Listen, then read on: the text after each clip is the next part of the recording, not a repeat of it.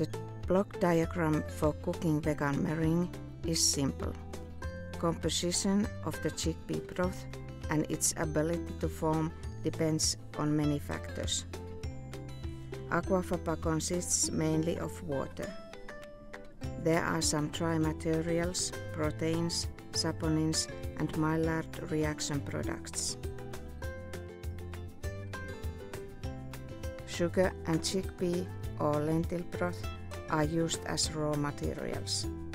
Vegan food colors are used as a dye. The food colors should be powder or gel-like pasta. At this point, heat up the oven to 100 to 120 degrees.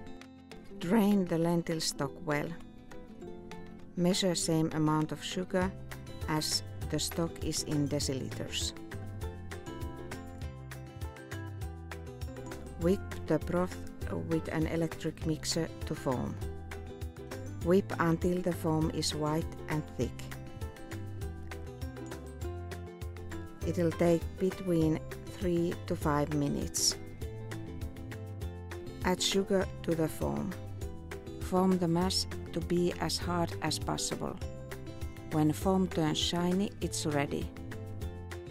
It will take between 2 to 5 minutes. Bounce or spoon the mass on the sheet. Put the meringues in the oven and cook for about 1 hour 20 minutes, 100 to 120 degrees. If you want to dye the mass, add the color at this point.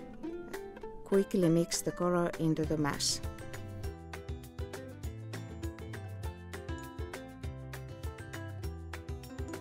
After baking, let the meringues cool well. Meringues can be left to the oven to cool after you have turned off the heat from it. Drain the chickpea stock well.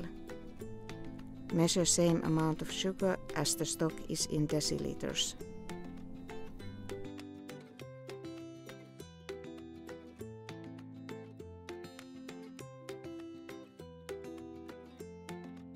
Add sugar to the foam. Foam the mass to be as hard as possible. When foam turns shiny, it's ready. It will take between 2 to 5 minutes. Bounce or spoon the mass on the sheet.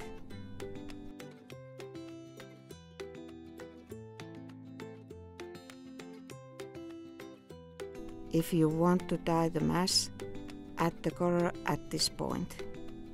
Quickly mix the color into the mass. Bounce or spoon the mass on the sheet. Put the meringues in the oven and cook for about 1 hour 20 minutes, 100 to 120 degrees.